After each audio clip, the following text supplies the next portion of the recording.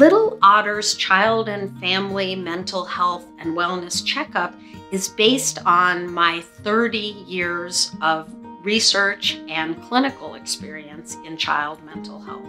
It involves assessment with some questionnaires of your child's emotions and behaviors and social development. We then assess parent stress, how you are experiencing being a parent, what's hard, what's challenging.